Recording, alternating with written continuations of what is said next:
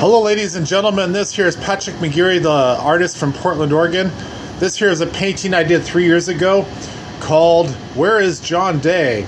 This is a painting I did of the John Day River when I was on my way to the John Day fossil beds, and took a picture, and I thought I'd do a painting of this wonderful view.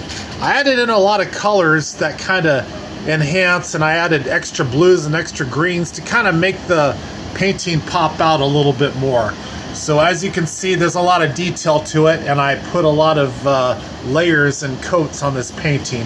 So please subscribe to my channel and let me know what you think of this painting, because it took a lot of work, and one of my very many out of the 116 paintings that I've done.